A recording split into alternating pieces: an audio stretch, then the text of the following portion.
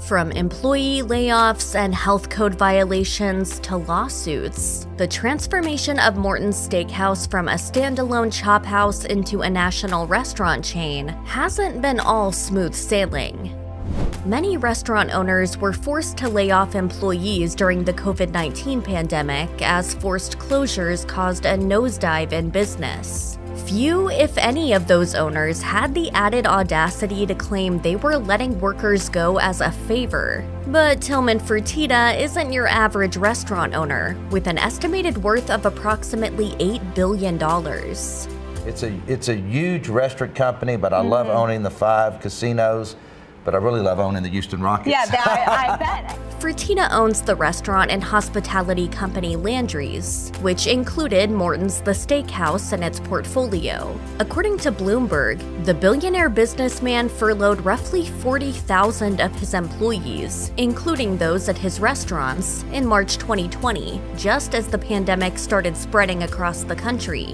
While it can be argued that his hand was forced, during an appearance on Fox News, Fertitta said that he was giving his employees a leg up by laying them off so quickly, saying, "You're doing the people a favor if you get them furloughed first, because you have them first to the unemployment line after the severance that you give them. It's a trick that I've learned many years ago."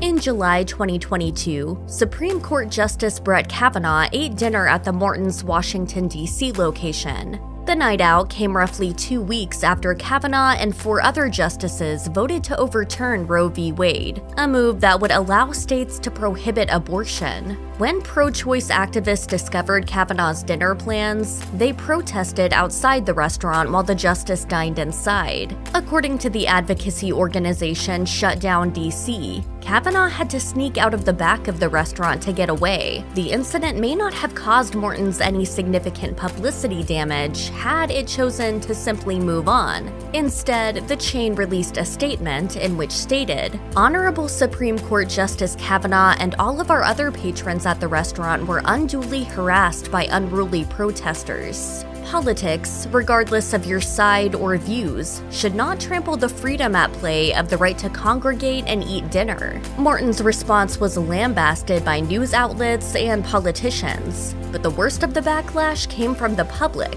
who flooded the company's social media and Yelp accounts with negative responses, even making fake reservations to hamper the steakhouse chain's operations. Removing a cancer patient from your establishment for breaking the dress code is a bit more than just a public relations faux pas. This exact incident took place at a Nashville Morton's Steakhouse in December 2013. According to the Nashville Scene, Robert Chambers was dining at the restaurant with some colleagues. The trouble started toward the end of the meal when Roberts, who was undergoing chemotherapy at the time, became cold and put on a hat.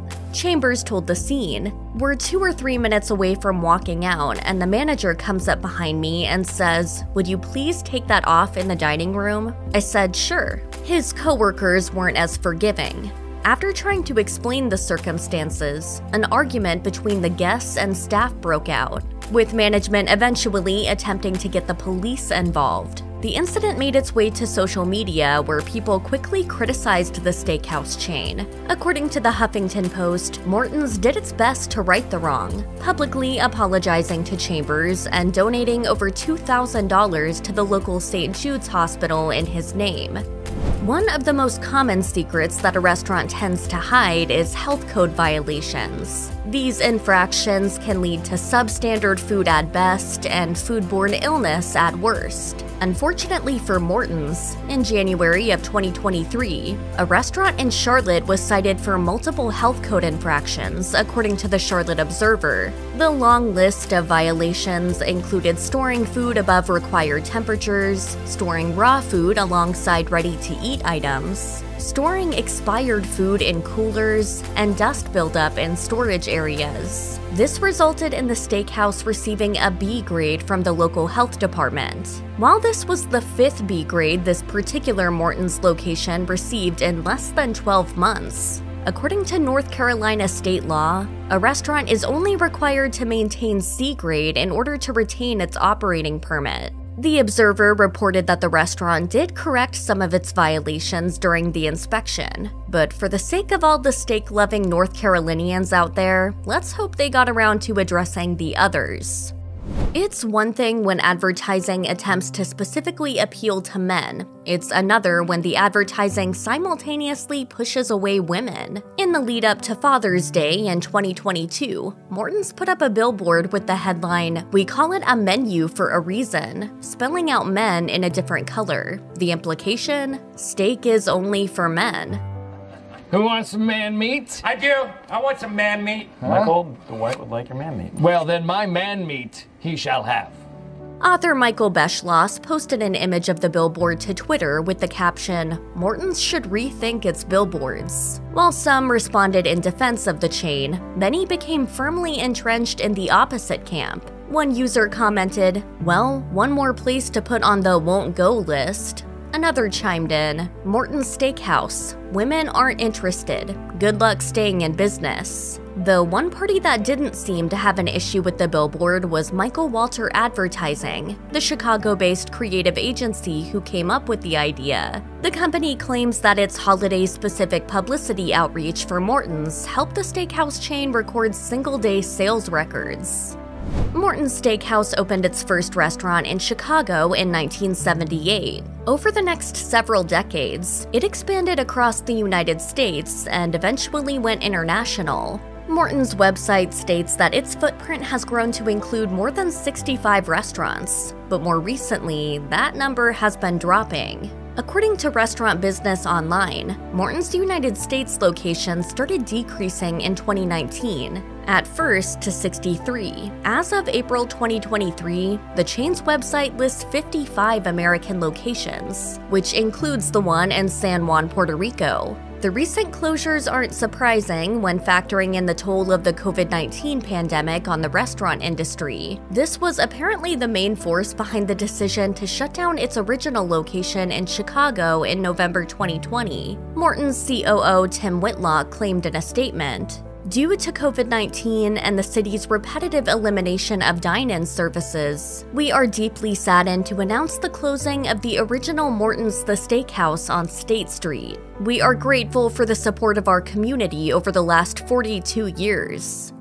An upscale steakhouse chain such as Morton's is bound to attract some powerful diners. But we all know powerful people don't always behave. This, of course, includes politicians. This poor behavior was on full display at a Florida Morton's location in early 2022.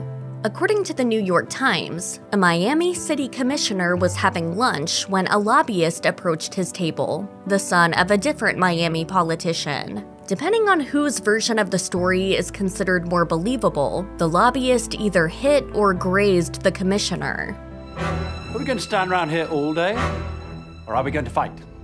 The ensuing melee led other Morton's diners to call the police, causing an even larger scene when officers arrived at the restaurant. But this tussle wasn't the first time Morton's was linked to some alleged political wrongdoing. In March 2021, the New York Post reported that Federal Election Committee records showed New Jersey Senator Bob Menendez had spent an outrageous $298,000 at the steakhouse chain since 2003. We all know how we spend our money is our business. However, the problem with Menendez's habitual steak dinners was that the meals were paid for by his campaign donors. A political consultant told the Post, "He spent enough money on steak and cigars to buy a new house in New Jersey. It's the best lobbyist-funded lifestyle money can buy."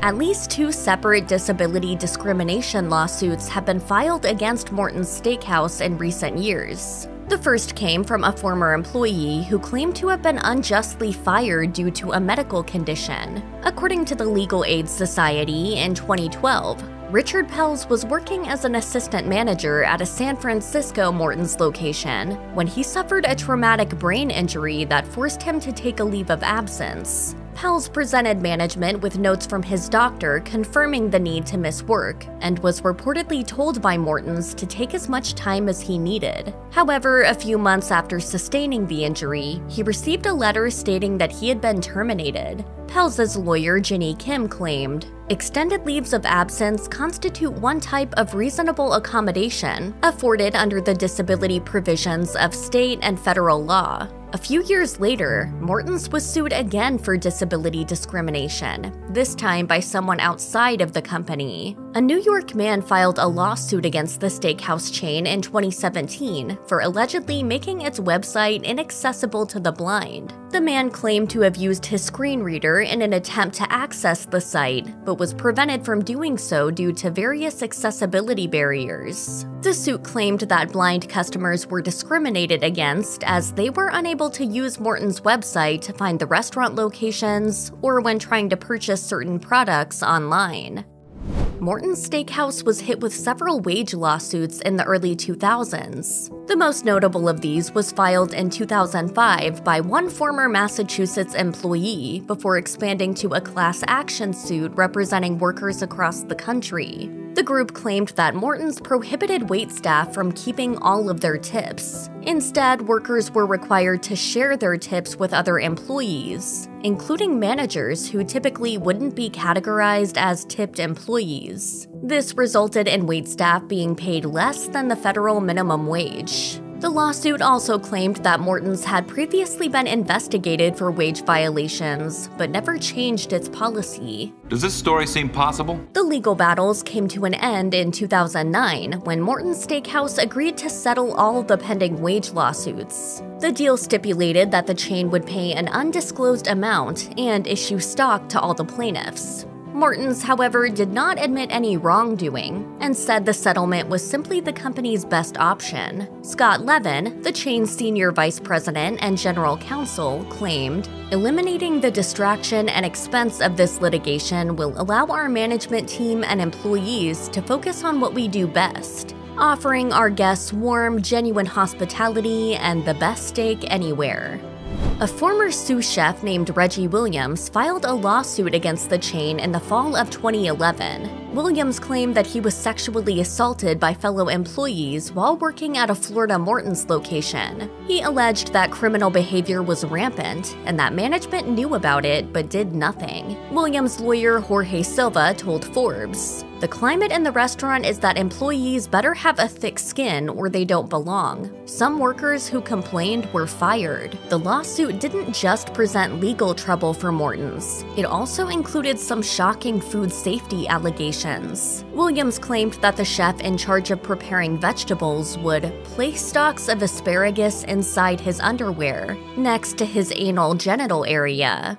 Then just as easily remove them from their trousers, put them back on the plates, and proceed to serve them. Silva also added, Reggie and other kitchen staffers called attention to the food handling practice, but management did nothing. The lawsuit described the chef's behavior as an utterly revolting, stomach-turning act reminiscent of the worst fast food B-movie. Yeah, how about a little guacamole for the steak? Whoa. What are you doing? Come on, man, you can't be mixing Mexican and continental.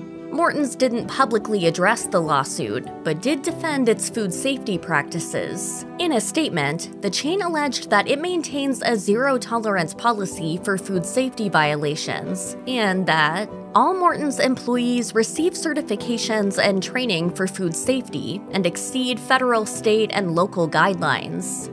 Nothing will clear a room or a restaurant faster than an act of violence. Unfortunately, that's precisely what happened at a Florida Morton's Steakhouse. As reported by the Florida Times-Union, in September 2021, 2 teenagers were shot at a Morton's restaurant inside the Hyatt Regency Jacksonville Riverfront Hotel. Police reported that the incident took place during a private party being held at Morton's. At some point during the festivities, an altercation broke out in a nearby bathroom, which ultimately led to the shooting. One of the victims, who was just 19 years old, later succumbed to their injuries. Some initial reports indicated that the shooting occurred inside the restaurant. However, a Morton's public relations representative later clarified to the Times-Union that the incident took place in a bathroom just outside the steakhouse. Technicalities aside, the commotion caused a major scare for everyone. One witness told the newspaper, I heard something that sounded like gunshots. I don't know where it was coming from, but I definitely heard it.